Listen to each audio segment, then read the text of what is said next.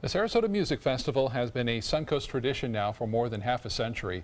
It's put Sarasota on the map at music schools, conservatories, and orchestras around the world. ABC 7's Linda Carson takes us inside the classrooms and the practice halls as some of the most promising young musicians of our time prepare for concerts that you are invited to attend.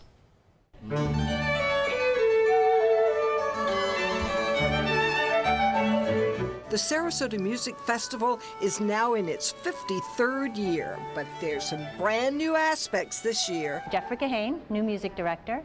We're doing new concert formats where we involve the students and the faculty all together mixed in. Those are the Bach-Brandenburg concertos. There's an amazing faculty. They're the who's who of chamber music. They're really the best. They teach at the best conservatories and music schools. They perform with the best orchestras as soloists. They play in amazing chamber ensembles. They're really just, you cannot find better faculty than at the Sarasota Music Festival.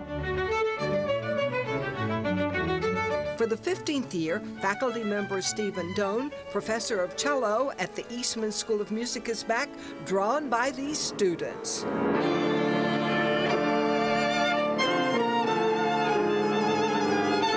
There are kids from all over the world at a very high level of musicality and technical development. So it's very stimulating just to walk into a room to work with them either as instrumentalists or when you're working with a group. Student Jamie Sanborn is already a pro. I freelance in Houston, so I do church gigs and I play with orchestras in the area and the operas on occasion, and then I also teach. I have about 50 students. She comes here to network. You get to meet people from all over the world, and through those connections you build those relationships and you get jobs out of it sometimes. They're your future colleagues, and so you get to know them now and you build the most amazing friendships that last a lifetime. And she can learn from the very best. The biggest part is learning from these different professors that come in, because the faculty changes week to week for each of the instruments. So you get to learn from Juilliard faculty, Colburn faculty, some of the best music schools in the world.